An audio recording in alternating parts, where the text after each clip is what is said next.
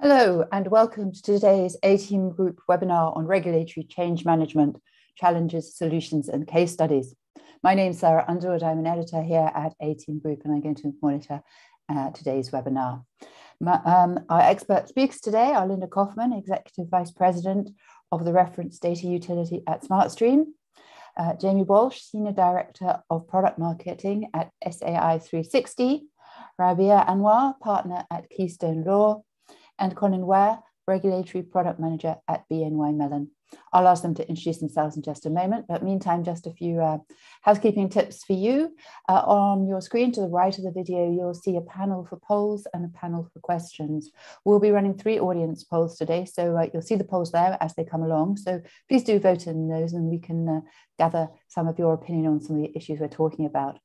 In terms of the questions, please ask any questions you'd like to ask to the speakers as we go along. We'll take them as we go along and not leave them to the end. So post up your questions as and when you want to, and we'll answer as many as we can. So let me come back to our speakers. And Linda, please introduce yourself and tell us a little bit about your interest in regulatory change management. Hi there, Linda Kaufman, Executive Vice President at SmartStream Technologies.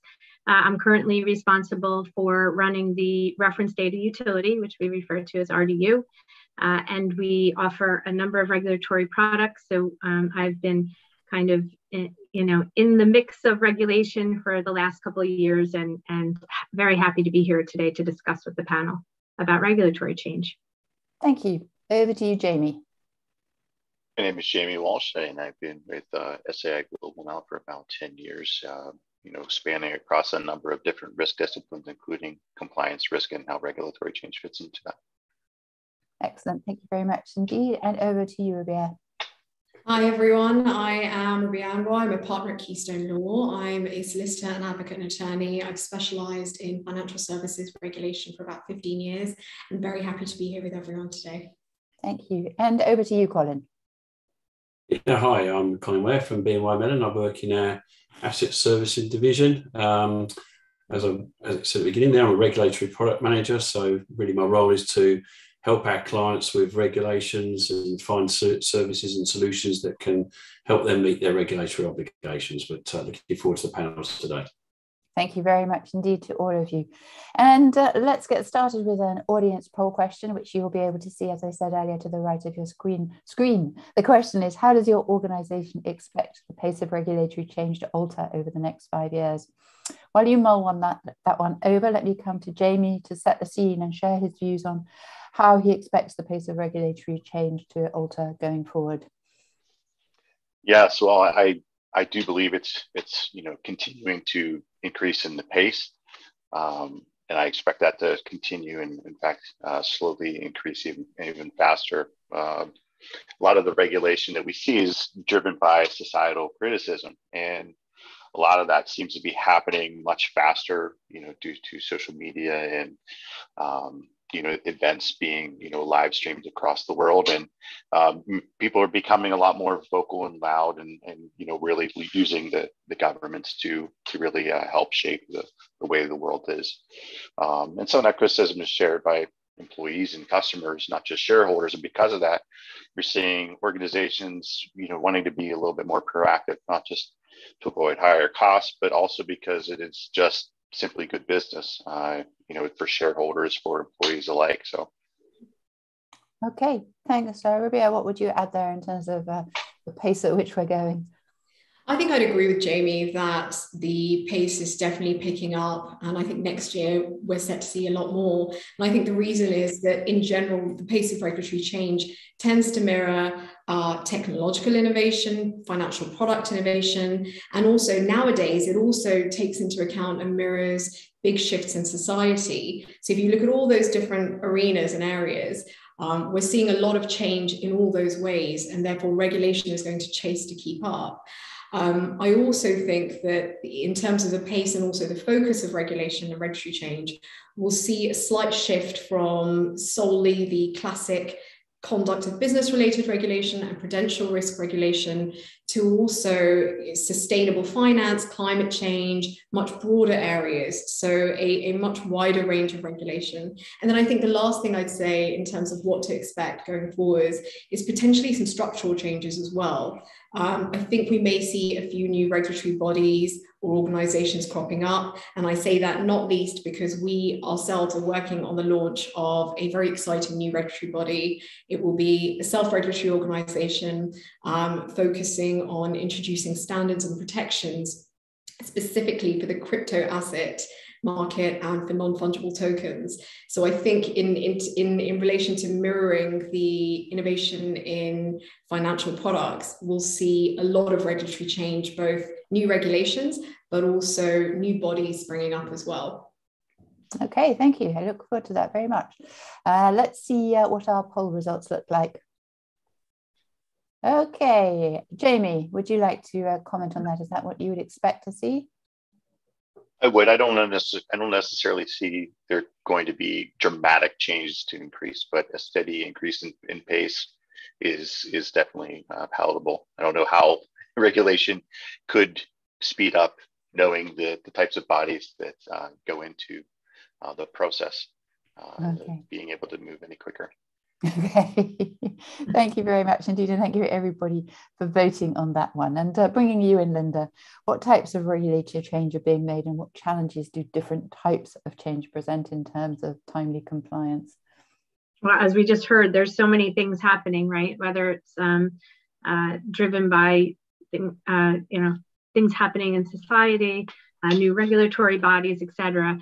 It's really, we're seeing regulatory change in all shapes and sizes, whether it's a large, refit like a mirror, or a smaller change like a change to, ESMA's files. They're coming in all different shapes and sizes, and they all fall under that umbrella of regulatory change. So you really need to kind of approach all, make sure that you're handling all of them. So the bigger implementations tend to get more of the focus. So new regulations or big changes like refits, but the smaller changes can really impact compliance as well as be more easily missed. So, reg reporting processes and technology are complex. It's like a spider web throughout the organization. So understanding, even where there's small changes can really be effective. And so I think that they're coming in all shapes and sizes, and it's not just the big ones that we need to worry about. I think it's the smaller ones as well. Okay, Colin, coming to you as a practitioner, what do you see coming down the line? What kind of changes and what kind of impact do they have? Yeah, I mean, I'd actually like to really echo that point from Linda there, because, one of the things that we're looking at, especially with our clients in mind at the moment, is how you do manage your regulatory change across the whole breadth of your organisation. Because I think one of the biggest difficulties and one of the biggest factors that can limit companies is the fact that regulations aren't written globally. They're written very much regionally, and it doesn't always hit you in the most likely of places where you might have a fairly mature compliance and risk infrastructure in terms of your headquarters, or somewhere where you're domiciled. But sometimes it's your smaller satellite offices that can, as Linda said, maybe catch people out a bit more, because it's maybe not a regulation that's coming across their radar. So to me, that's probably the biggest challenge, is definitely trying to look over the horizon, if you like, to see what is coming up next and how you can plan for that. I think certainly in terms of the way that regulations are now beginning to come at us as well, and maybe echoing what Rabiel said as well, things like ESG, the Capital Markets Union, for example, in the EU as well, are very much, they're kind of giving pointers, if you like, that the regulations aren't necessarily coming along straight away, but they're beginning to, the way that they're written and the way that some of the proposals are out there and some of the discussions and the white papers can at least begin to pinpoint where some of the regulations that will come down the line in a couple of years' time will actually hit. And that's probably one of the skill sets as well, I think, is to try and just begin to see and not predict the future. That's the wrong way of looking at it, but to try and analyse and see where those next regulations might be. Okay, splendid. And Colin, staying with you actually, how can financial institutions keep on top of all the regulatory change on a global basis, and what sort of solutions are useful here? You've talked about the big guys, the small guys, and trying to look forward. What can they do to keep on top of all of this? Yeah, I mean, certainly, I think the whole industry and the market in general needs to try and automate this as much as possible. Again, it can be a very time-consuming, very manual, very labour-intensive process. I think trying to keep track of regulatory change, but that doesn't necessarily lend itself very well to keeping abreast of all the different changes that are required for any regulation, and trying to track that around your organisation. So certainly, to my mind anyway, it's having some tools there that can both allow you to track the regulatory change, but also bringing into a much wider kind of, I suppose, review across your organisation and across many clients as to what is the scope of that regulation. Where is it going to actually impact? Where's it going to land within your organisation as well? Because that again will help companies and businesses to at least begin to reduce this idea at the moment where a regulation kind of hits us. And then it's very much a bit of a scramble to try and understand, well, who's actually in scope in that. And kind of everyone's in scope until you've ruled yourself out, that type of thing as well. So to try and be able to analyse and pinpoint a lot more and target exactly where that regulation will impact within an organisation, I think is going to be very key as well, because that will help us all to be a lot more efficient, to be actually a lot more timely as well in addressing regulatory change, because I think that's probably whenever regulation comes along, it's the first thing that everyone looks at is that implementation deadline. So unlike other projects where you might be able to work up to it, that's very much you've got to almost work back from that deadline as to what do we need to do in the 6 months, the year, or however long we've got to do it, and how do we do that in the most efficient manner. So I think any tools that can help a company to do that and then track that change through the organisation is definitely got to be an absolute boon for any of us looking at regulatory change at the moment. Okay, thank you. Jamie, what would you say here in terms of tools that people can use to help them? Yeah, so I mean, having the right intelligence, not just on the regulation, but the theme driving the regulation before it even gets to regulatory bodies is certainly, something that's very useful. Obviously, there's a lot of things going on, we'll say in Brexit, for example, but there were, 2 to 3 years before that where you could understand where things were heading, and monitoring it along the way before it gets there will help you start to devise your strategies. Many of the content providers that we work with, do have this regulatory notifications across, the whole horizon from conceptual through enforcement. So, we certainly, encourage that to certainly, augment your own system, but then they provide a lot of augmented information to help understand where should it be routed, what's the scope, trying to, demystify the legalese that's going to be going into this. Many organizations also have a lot of interest groups that work on helping to, inform and formulate the actual regulation themselves. But then from an operational perspective, taking a best practice approach to measure impact from a couple of different areas and having some proven mitigation strategies for each of those types of risks is definitely helpful. Okay, thank you. And moving on, let's see how the regulators are playing in this one. Linda, how much help are you seeing coming from the regulators, and how is this going to help our industry? Will it sort of ease the burden slightly? How are you seeing this? You've got your mute thing on, Linda. Can you? Of course. Great. I didn't want you to hear my barking dogs in the background. Just like the rest of us, I think the regulators have had to increase their levels of expertise in data and data management because of how much more data is playing a big role in compliance. And so it's not just the industry having to, send greater amounts of data to the regulators, but it's the regulators having to turn that data into something that makes sense in order to see the value of the regulation. And so due to this, I actually think the regulators have a more empathetic approach to some cases which they're dealing with because they're facing the same challenges that the rest of us are having to manage as well. Of course, there's always room for improvement, but certain things, are apparent, and especially in the world of standardization. I think they have a greater appreciation for standardization. If we look at MiFID, for instance, ESMA, needs to track all those trading volumes for certain derivatives, for instance. But how can they do that if all the firms are classifying derivatives differently? And I think it really pushed them to release the RTS2 classifications, right? So that everybody is starting to align, because all of a sudden they're getting all inconsistencies when they're trying to do their job as a regulator. So I think that there's a greater appreciation from the regulator for standardization and data access, so that what they're getting back that they have to ingest is not, garbage.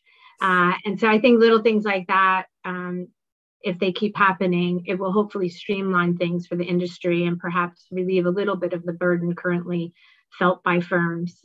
Anything that falls under the umbrella of standardization is a good thing. And from our, interactions and what we're seeing, it feels more and more like the regulators are appreciating that. Okay, thanks, Linda. Maria, what would you say here in terms of where the regulators are meeting the industry? I think I'd agree with Linda, actually. And I think data is a good example, and having a lot of pragmatism around that. But also there's a real recognition that this is a time of economic recovery. And so you've seen some moves around pausing or delaying deadlines to allow firms to catch up in what has been essentially a time of crisis. You also see in the FCA's business plan 2021 to 2022, there was a lot of talk of innovation and competition, and how innovation and competition really benefit consumers. And so when you put that all together, the recognition of the need for economic recovery and also not wanting to stifle competition and innovation, you can really see how there's a genuine desire there to be pragmatic and not create unnecessary burdens. There's also an example of regulators being really directly helpful in terms of reducing burdens on the industry and on the firms they regulate. So the FCA, I think it was earlier this year, went to the Supreme Court with an application to make sure that small businesses were able to get their pandemic-related insurance payouts. So I think the FCA is, to that extent, really going above and beyond and doing everything that they can to remove any unnecessary burdens, particularly in light of what's going on. Okay, that's great. Fantastic. Let's take a quick pause here, because I do have some questions for you from our audience. And let me ask this one to you, Jamie. It touches on what we were talking about. It's about horizon scanning. And it says, how accurate is horizon scanning? Do we need two sources, or an external and an internal function, to make sure we are on top of all the changes? Horizon scanning, great term. What does it really mean? And do you need to have a sort of multiple source to make sure you're getting everything? I've not seen the approach to have multiple sources. Usually the content providers that we've been working with do a lot of that analysis up front to understand all of the key pieces of information you need to understand what's coming when it's a concept, once it is in a draft phase, once it's become a final rule, and then once it's moved on to enforcement. So, certainly I can understand that concern, but from the most part, the providers that we've worked with really take care and give you that accurate information that you need. Okay, thank you for that. And another one, I think this one may be for you, Colin. It's difficult in its own way. It asks, please would the panel advise on how we can track and manage different interpretations of regulatory change in different jurisdictions? And if anybody wants to jump in after Colin, please just let me know. Yeah, that's almost spooky, because I was just about to respond back on Jamie's response there as well, because yeah, absolutely. I mean, I think Jamie's right. You don't need to have, I don't think, multiple sources. That's really what the vendors and the data, the data providers should really be scrubbing, and this is publicly available data, if you like. But the biggest challenge is the interpretation piece. And that's the piece actually that it will either tax everyone's minds of some very, very experienced people within your organisation, because it does tend to be that you need your legal people, your risk people, your compliance people. But what's often forgotten about as well is that you really need your business side of the organisation to get involved in those discussions as well, because we can all try to interpret what does that regulation mean, but if you can't understand then how it impacts your business, then everyone's still a little bit lost, and we're still wasting quite a lot of time. So trying to get to the bottom of the interpretation absolutely is a paramount importance. I think in terms of what can make that easier, what I would say is definitely get the business involved as early as possible in those discussions, so that you don't just have maybe a kind of almost like a legal interpretation. I think in terms of what can help in looking at innovation as well, and talking about how how some of the regulators can innovate, I think that kind of I guess nirvana maybe of having regulations written in much more kind of more machine readable text, and maybe more standardized fashion, if that's the right word to say, would also help all of that as well, and help the market in general get to exactly what is the nub of that regulation, and where is it trying to hit, and then potentially there is even some thoughts around, could you have some market collaboration around it as well? Because I think you quite often do find with regulations that eventually it will be maybe an industry body, a working group that's pulled together certain players within the financial services industry that kind of put their heads together, if you like, and and I wouldn't call it the herd mentality, but you would say that it's kind of getting a consensus of, well, what does that really trying to say, what's it really trying to mean, and maybe what could help as well going forward is eventually that there's a way of being able to sort of maybe play that back to regulators as well. I think that's still probably not a topic that many companies want to do, because that always may appear that you don't know quite what you do, but maybe there's an opportunity going forward for people to actually be able to say, look, this is where we think you're trying to get to. This is what we this is the areas that the regulation is trying to pinpoint. Can we just can we check our understanding, or can we even maybe say this potentially is a better way of doing it? Because I think in financial services in general now, let's face it, we all know that regulations are here to stay, absolutely for the good. So I think it's for incumbent on the whole market infrastructure to try to work together now to improve it. And as Rabia said as well, following the pandemic, we're all in some fairly straitened economic position, and so anything that can help us drive down the costs of regulatory change as well has got to be a good thing. Okay, Rabia, is that something that you work on as a law firm, helping companies with regulations being interpreted in different jurisdictions in different ways? Absolutely. And for my sins, I'm a solicitor in the UK and also an attorney in New York. So there are occasions where we're looking at, what the FCA thinks something should be defined as, and then what the SEC defines that same thing as. And this happens with conventional products as well as new products. So one of the big discrepancies I was giving a legal opinion on the other day was around whether something does or does not constitute a security for the purposes of the Securities Act in the US, and then whether it would constitute the equivalent here in the UK for the regulation here. And I think the more harmonization we can get, particularly amongst the major financial centers across the world, the better. But going back to the initial question asked, I agree, the variation in taxonomy between different jurisdictions and even sometimes between the different regulations within the same jurisdiction is a major issue, and it always has been, really. Right, so more harmonization, but it's never going to end. No, it's not. Yeah, sure. And Linda, coming to you, you talked a little bit about working with regulatory bodies to sort of try and ease the burden. The question sort of reviews that a little bit and says, where does the panel see most regulatory interest in working with the market on reg change? Why is this, and how do we get involved? So I'm in the data space, right? That's my world. So we've been mostly involved in that and the SI collaboration for the SI registry. And so again, I go back to my original point about data quality and understanding the importance of data. We just see a huge, the regulators seem very open to putting that as a priority because they understand the impact that, poor data has within their organization, but also within the industry itself. And I guess just to circle back on what was just being said. So if you have the interpretation, the regulator has their version of the interpretation, right?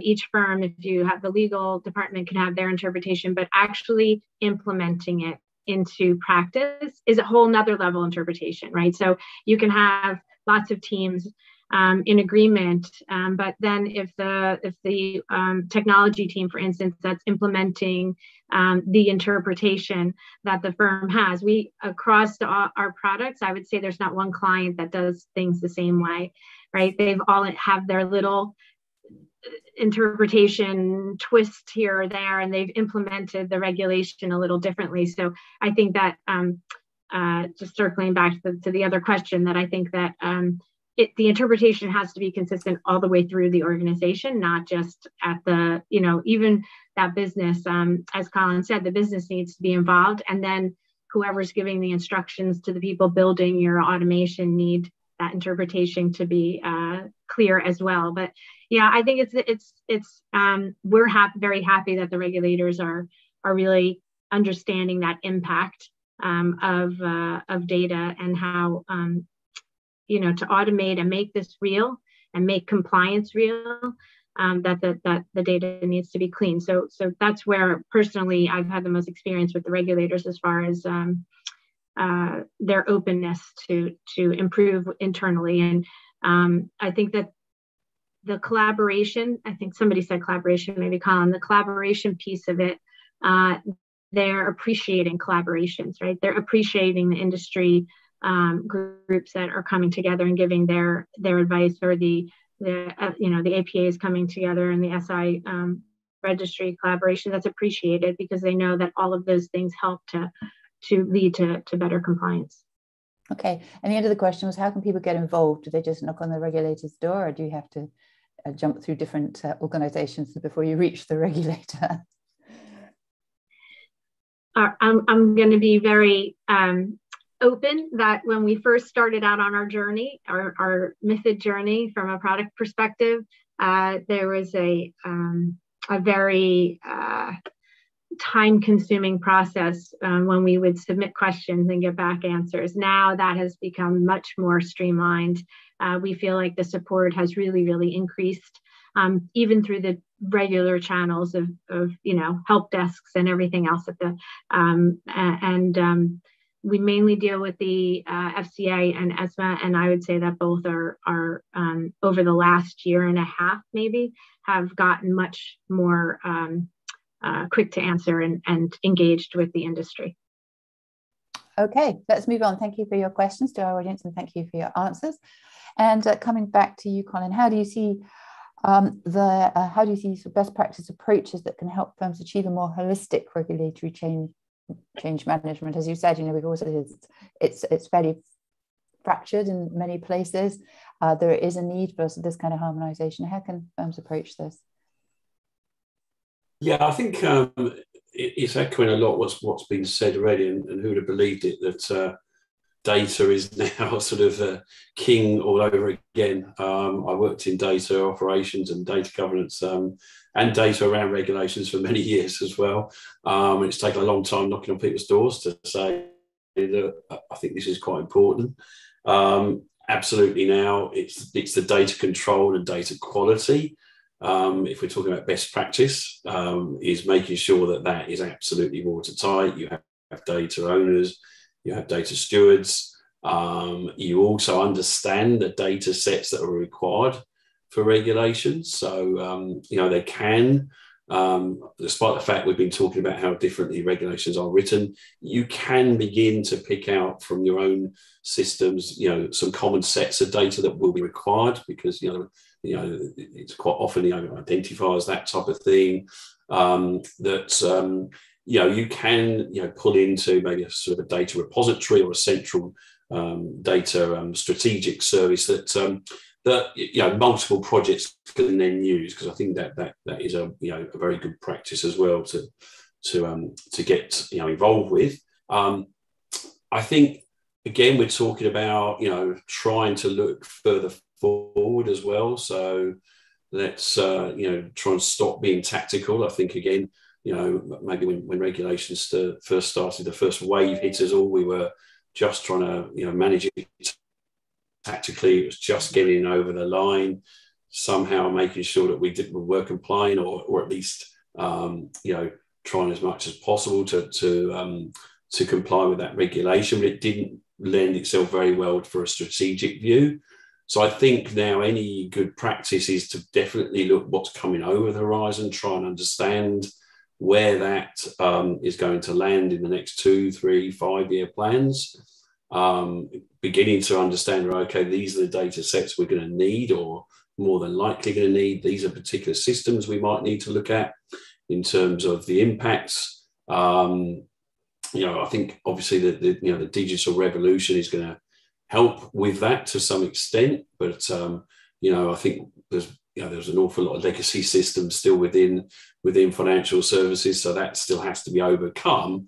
But I think if we can begin to look over the horizon a bit more, because that also helps with the whole end process as well, because I think in terms of best practice in my experience as well, across different organisations, it's quite often the last point is to suddenly realise, we need to demonstrate how we've complied with this regulation. Now we've done a great programme, we've done multiple work streams, and then everyone sort of runs around at the end trying to work out, well, how should we actually demonstrate that we did do what we did, and we did tick all the boxes and we are complying with the regulation. So it's to try and get a kind of, I suppose, more of a straight through seamless process around that, right from where you've taken on the regulation, you're understanding the regulation, and then you're beginning to show how you're going to demonstrate how you're going to comply with that regulation.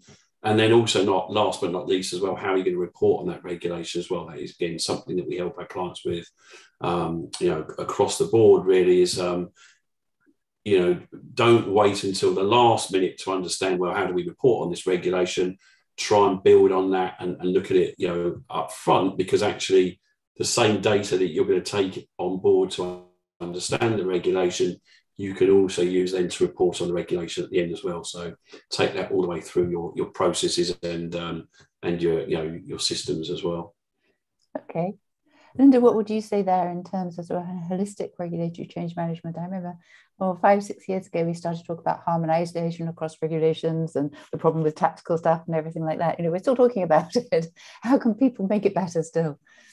Yeah, I think that we can no longer, a couple of years ago, you built out your budget and your roadmap for your work in the following year based on when a regulation was going to go live. So if a big regulation was going to go live, it went in your roadmap. I think that we have to consistently block out a chunk of budget and roadmap, because it's not these one-hit big wonders anymore. Every year there's new guidance that comes out. There's a little tweak here, there's a divergence between FCA and ESMA, whatever it is, you're going to have some work to do in the regulatory space. So you can no longer say, okay, I don't have any big regulations this year, I'm going to ignore regulation. I think to put it, a chunk of devotion towards regulation every year is how you're going to keep regulatory change and your organization healthy going forward. And then the other thing, which we've been beating up a lot, and it's coming through, I think, from all of us, is the coordination of the team. So best practices is to make sure that everybody has a voice when it comes to implementation of regulatory change at a firm. So you're not just dealing with one team. I mean, there are, a change could come along and compliance could review it and say, this has nothing to do with us.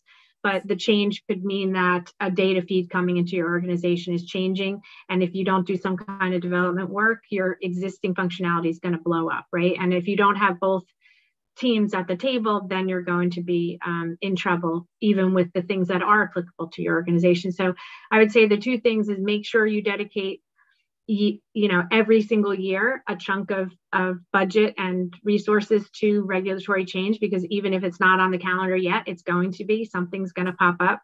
And then the other thing is to make sure that you have everybody at the table, which we've been saying, I think all of us have been saying. Yeah. Okay, thank you. And let's dig a little bit deeper, and I'm going to come back to you, Colin, to talk a little bit about the knock-on effects of regulatory change in terms of the associated controls, risk management and policies, and how these issues can be managed, because I think sometimes they're not instantly seen. Yeah, first of all, I was going to invite Linda into our capital planning committee, actually, because that was perfectly put about how we can get regulatory budget. So fantastic, but absolutely, totally right, Linda, all the way through.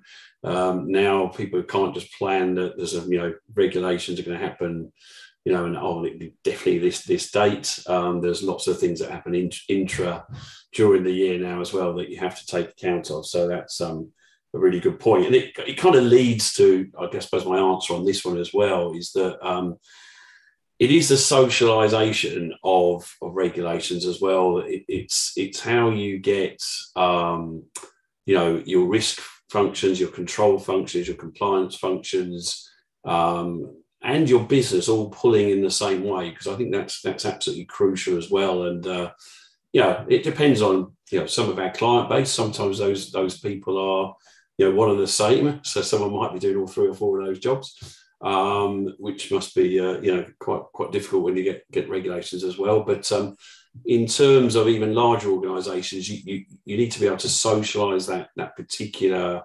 regulation, understand definitely where it's going to impact you. And then I think it's very much sort of having some strong governance processes around it as well. So it's going to be, I think in terms of not just traditional project management, all the good practices around that as well, but it's having the governance to understand, that we have captured everyone, we have ticked all the boxes, and that all the teams that could be impacted have been brought into that conversation. Because I think we've all probably been in positions where it's right at the last minute, suddenly someone will realise, there's a team that hasn't been told about it, needs to do something, has some actions on that.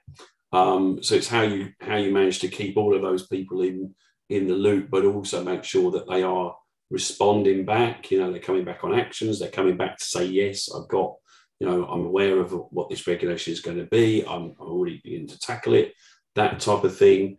And then massively, again, talking around the communication front, it's also beginning to talk across your across your organisation, across different lines of business as well. So it's understanding, what are the knock-on effects, if you like, and collaborating together. Because I think quite often as well, within fairly large institutions, you can sometimes find that you may have 3 or 4 different teams possibly looking at the same same regulation, but just from different angles. So it's how do you bring them together?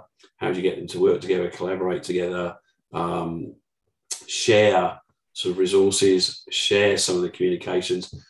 And last but not least as well, if we're talking about how you manage that regulatory change, is definitely talk to your clients a lot more, early in the process as well. Sometimes, quite often, those regulations will mean that there might be something different that you need to do with the clients. There might be some different way that you need to contract with them, or even just a different way that they might have to process this as well. So it's very, very crucial to talk to your clients as early as possible in the whole process as well, to make sure that they are aware of what's coming up. If you need to turn, to change terms and conditions, or just change, practices or processes, you're giving them that time, and you're also giving the chance for them to come back and ask questions and everything else. So I think that's massively crucial, as well as that sometimes I guess regulation has this effect on us all, I think, to the fact that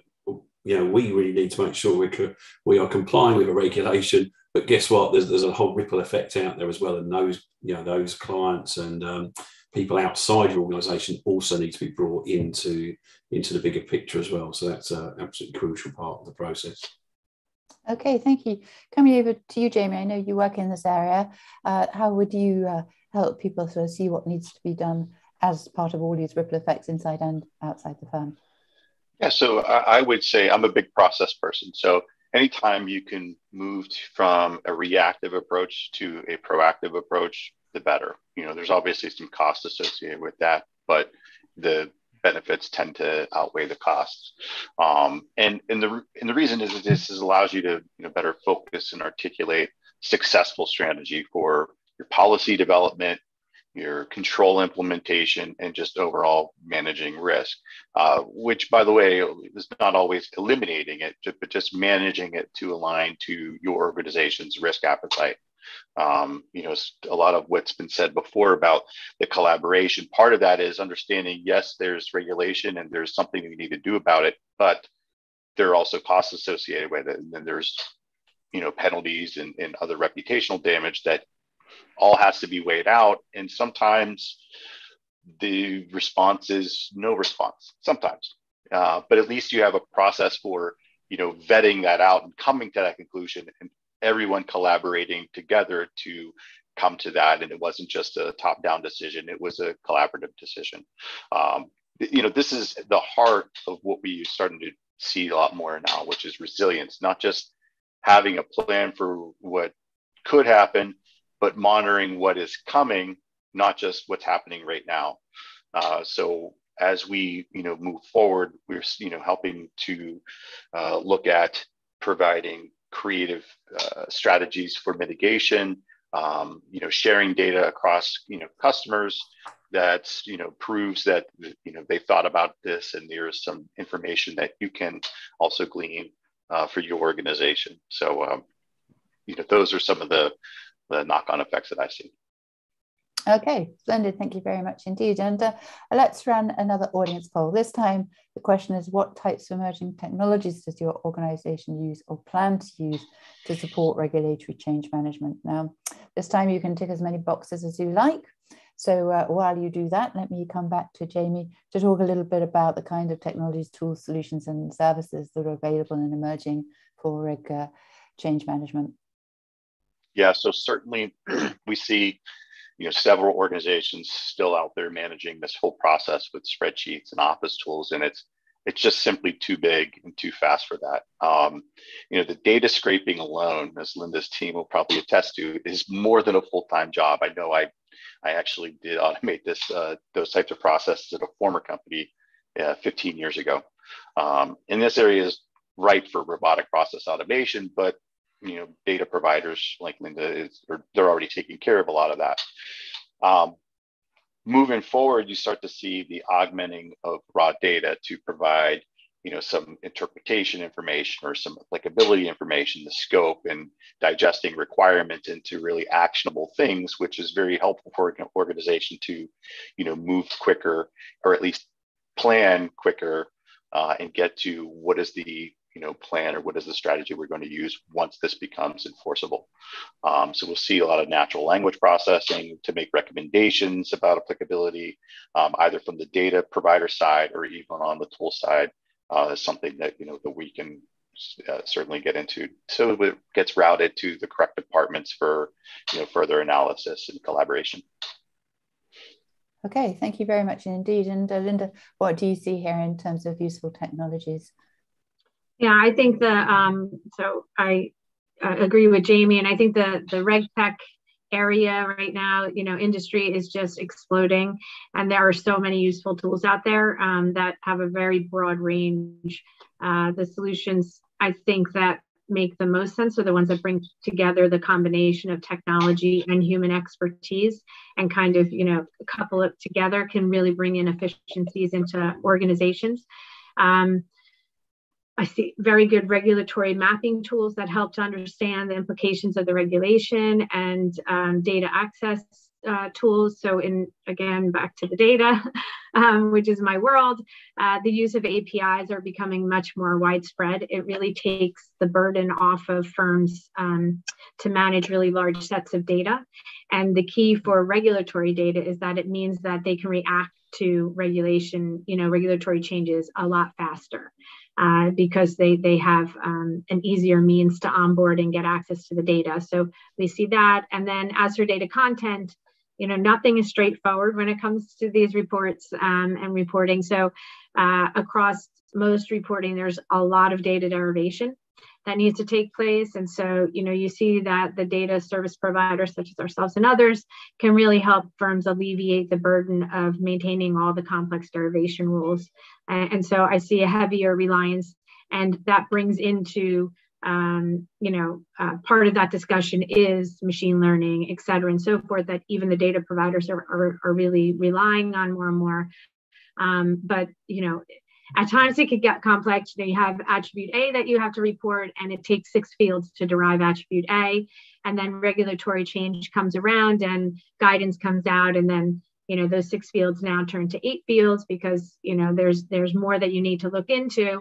And so being able to use these tools to more efficiently bring in all of that change and not have it disrupt within an organization's regulatory framework, which could include, as Colin said, some legacy systems, et cetera, and so forth. So to be as least disruptive as possible by using a lot of these tools, I think really brings in the efficiencies, and we'll continue to build on that. Okay, may we see the poll results? And Linda, would you like to comment on these? On the poll results, so regulatory intelligence. I think that we all, the smarter we can make our machines, the better. And so I understand that. Artificial intelligence, I think Jamie and I both mentioned some machine learning, which goes through this whole, the last. So this is all, every answer really is around building in more intelligence into our processing, which I completely agree with. Okay, thank you for that. And thank you everybody for taking part in the poll. And Linda, actually staying with you, you mentioned third-party service providers. How do you see this going? Obviously, with a lot of data, some firms want to work with other parties. How does that work? And what is best in terms of using third-party services? Yeah, it's funny because the word collaboration has come up so much today, but I'm going to use it yet again because I think that you will get the most out of your third-party relationships when it comes to regulatory reporting and all the tools involved with good engagement. And so you really need to, when it comes to regulation, because a firm is ultimately responsible for that reporting, whether you're integrating a number of third-party service providers or not, you need to treat the third party like it's a partner or part of your organization to a large degree. And so I really look, for third-party service providers who offer subject matter expertise. So it's not, an out-of-the-box solution where the regulator comes knocking on your door and you can't really tell them why you reported something or, why the data looked a certain way at a certain time. If you have that collaborative relationship with your third-party provider, then those answers are much easier to provide to the regulator. Like I said earlier, we have no 2 clients that have attacked the regulation in the same way. So each firm has a different approach, and assessing the market to understand all the third-party services that are available. Like I said, RegTech is just exploding at the moment. So I think that if you have a third party already, then you need that collaboration and that really close relationship so that you can answer the questions. If you don't, and you have challenges, then it's really worth the time and effort to go out there and take a look at all of the tools and services that are available, because there are a lot. And some firms are big. It's the buy versus build. Some firms are really focused on building, and they want to build their whole solution themselves. However, there's little challenges. So finding that niche third-party provider that can provide that little bit that will help you drastically, even though you've built most of the solution. It's possible now. There's that many solutions out there. So whether you're somebody who's going to buy a more complete product offering or somebody that is looking for something to just kind of plug a need in your organization, it's worth the time and effort to go out there and look at all the services and tools that are available to you, because it's such a growing sector, and you can really build in some efficiencies by doing that. Okay.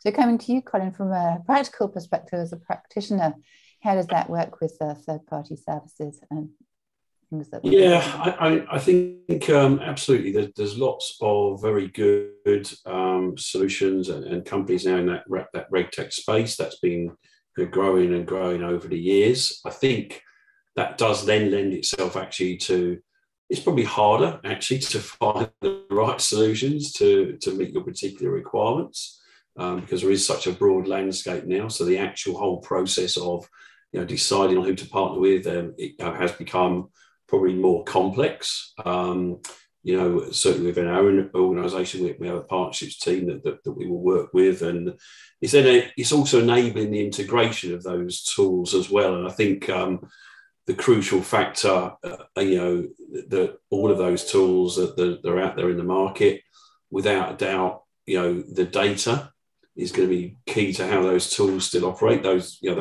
solutions don't have, the data that will really enable them to become more intelligent. Because I'm going back to the poll results about the regulatory intelligence, which I was very pleased and gratified to see that came out top.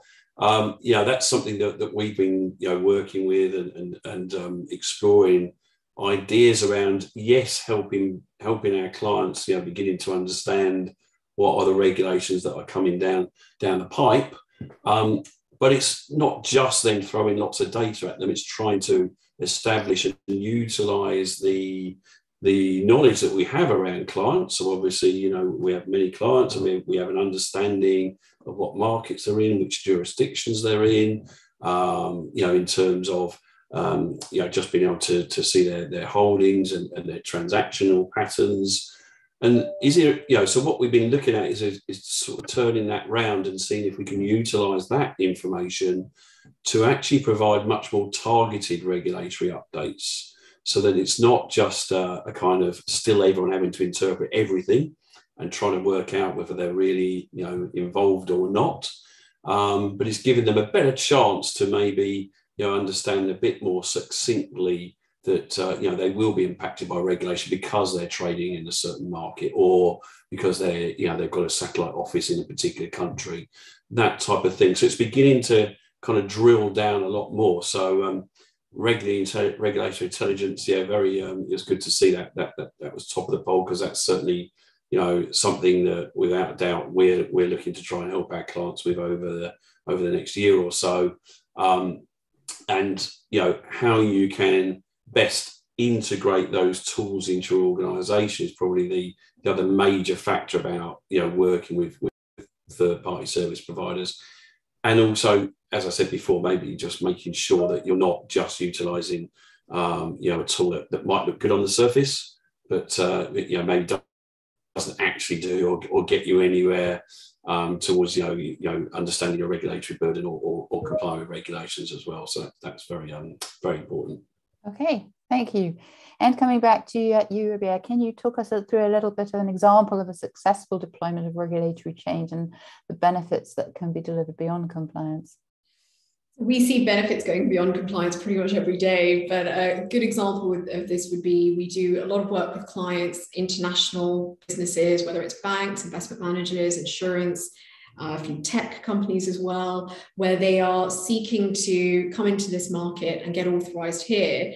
And so that usually triggers a large-scale regulatory review, analysis, and then essentially a regulatory change project. And in doing that, I'm finding increasingly that clients will ask for us to take a really broad lens approach and look at really wide regulatory risks. So not just your, again, classic conduct of business prudential, but also really dive into the data, which I know Linda will be happy about, but also risks around some of the other areas that you wouldn't normally expect to cover. And so the ancillary benefit that we see is that we will end up picking up on risks and issues that they may not have been aware of, and potentially averting some sort of scandal or reputational crisis a year down the line because it's been picked up in advance. And then other, I suppose, more direct examples as well. We had a client recently where we were advising on the different rules around billing and commission and the way fees are shared between, it was 2 banks. We're advising one of them. And we actually worked out that for once, our client was not charging enough to their customers. And so that was probably the fastest I've ever seen a client move to remediate a gap. Straight away, normally you have to persuade them a little bit to remediate. Straight away they closed it off. So you do, there are a lot of benefits like that, which crop up, which go well beyond just being able to say that you're complying, but actually translate into real revenues generating or saving benefits.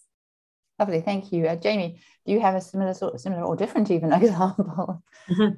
Yeah, I mean, many of the clients that we have are in financial services, banking, and insurance, and you know, their IT teams, legal teams, they're busy with so many activities, and so for us to, you know, partner with data providers to reduce the efforts, you know, certainly allows them to focus their valuable resources, you know, elsewhere in much more value-added areas. The ability to support them with a consistent process from turning regulatory concepts into action really just speaks to having them become a lot more resilient and reducing, you know, their risk.